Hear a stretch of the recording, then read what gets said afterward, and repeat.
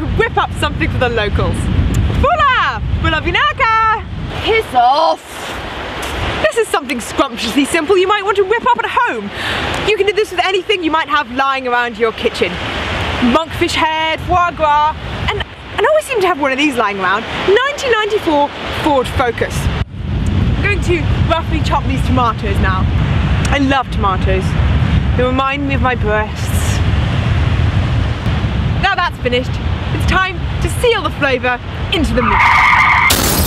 Don't touch that steak!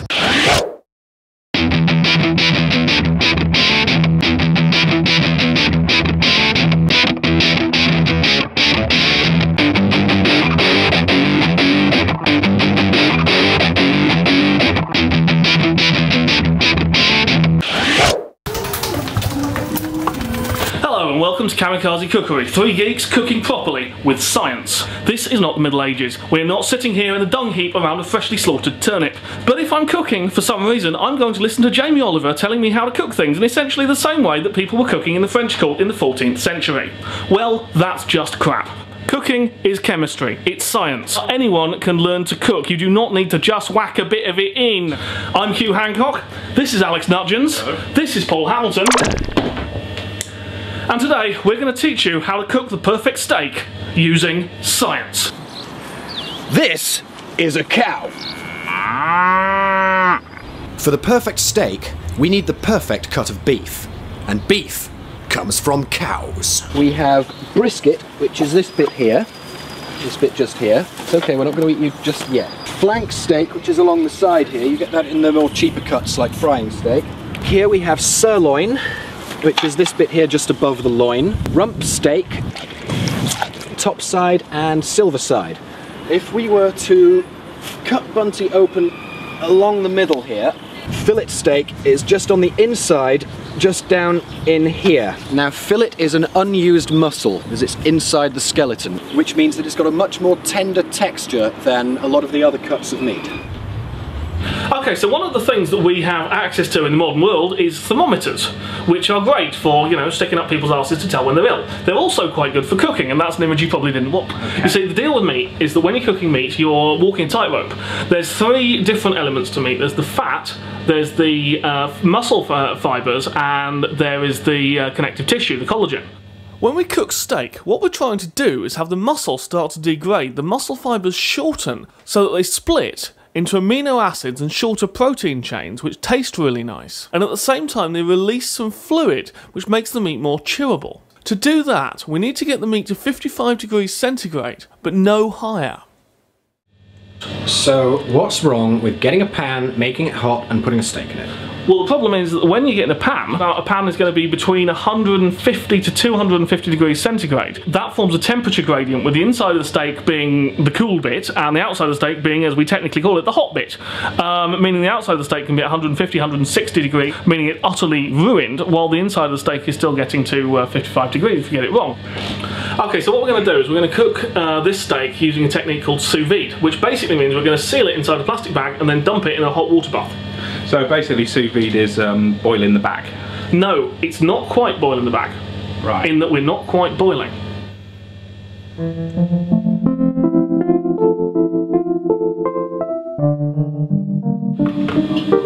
Getting a bath of water to 55 degrees Celsius is a bit of a pain in the arse.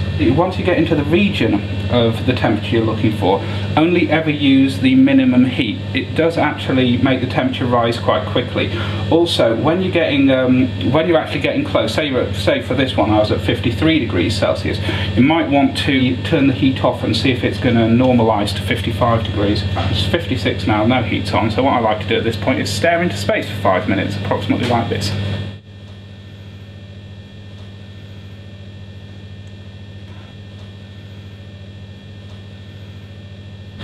Ah, excellent. How's the wine drinking going, Hugh? Yeah, it's great. How's the water bath going?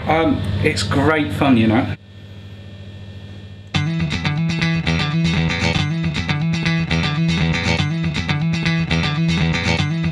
Right, well the water bath is at 55 degrees Celsius. All we need now is the steak.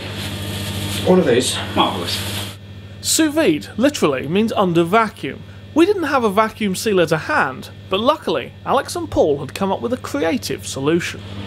Right, okay. Vacuum cleaner in place. So I'm ready. Okay. Oh, miss. It's actually working! Bloody hell. Right, ready? 1, 2, 3. Go, man. Miss. Oh, Fuck, bollocks, no. Turn off the damn thing. We're going to do that again. Right. Let's try it again. Just use the very corner of that. Right. Ready? Alex, I'm sure this isn't the last time I'm going to ask you this, but could you suck slightly less? Not the ring. Alright.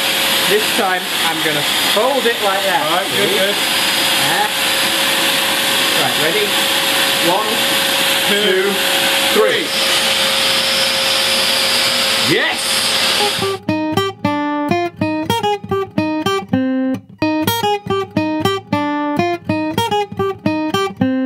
While the meat cooked, Paul and Alex decided to see how our recipe compares with molecular gastronomy pioneer Heston Blumenthal's perfect steak.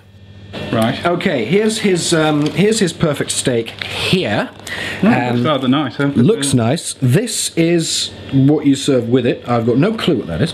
It appears to be a cheese towel. Use a digital probe, which we've done. We've got a digital probe. How's the digital probe doing? What's it saying? 64. What? Isn't it meant to be 55? Yes. Oh, bollocks.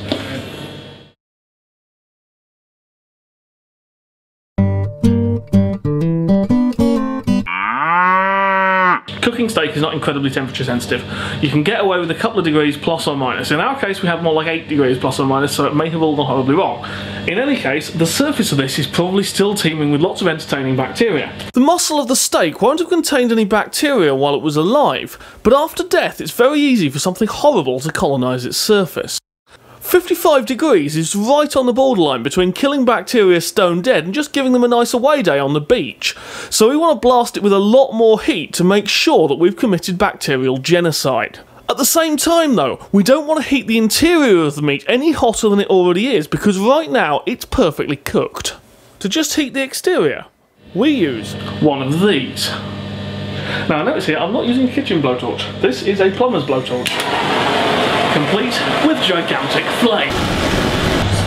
Searing the meat not only kills bacteria, but it also stimulates the Maillard reactions, which are responsible for the fantastic meaty browned flavours. We'll be talking more about Maillard reactions in an upcoming episode. Now you're going to get a little bit of spitting here, so if you don't wear glasses I do recommend safety goggles. Indeed, if you do wear glasses I still recommend safety goggles, I've just forgotten them. And we're done. And there we go. Right, now what we need is a steak knife. Okay, that's handy. It's really handy. That looks fucking marvellous.